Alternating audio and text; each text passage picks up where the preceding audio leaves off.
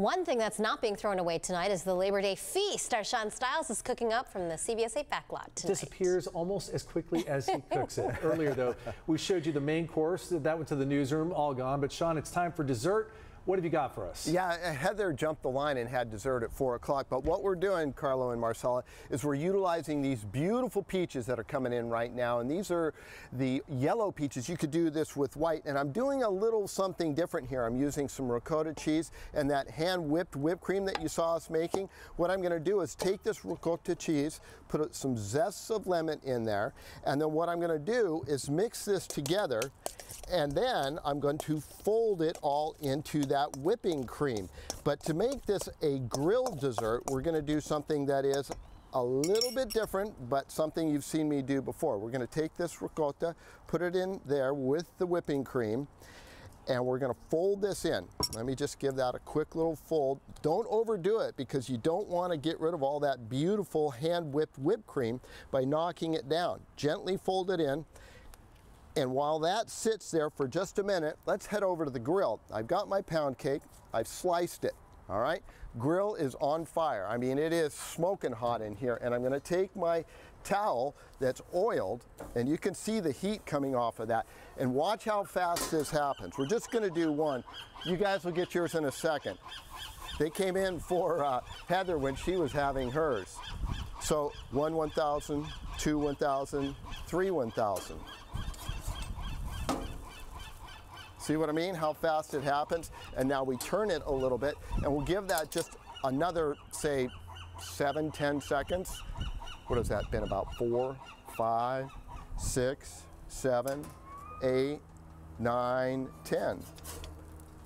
And there we go. See how fast that happens? Now I've gone ahead and prepped this up so we can put this together for television. Got a nice serving dish.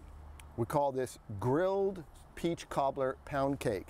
So my pound cake is all grilled up, and we're going to put the whipping cream and ricotta over the top of that, because what I want to do is I don't want this to get all soggy. I don't want the pound cake to be soggy from all this beautiful peaches that we created earlier. Now, Marcella, you wanted a bite of this, and I had to give it to Heather.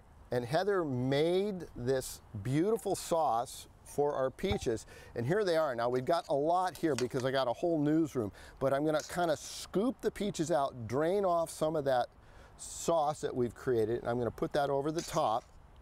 And I'm telling you, these peaches by themselves would just be fantastic. But what we did is we took a ½ cup of sugar, and I used this kind of brown Hawaiian style, and then we toss that with a little triple sec, and then this is what you get. You get this beautiful sauce like this, and we'll put that over the top like that.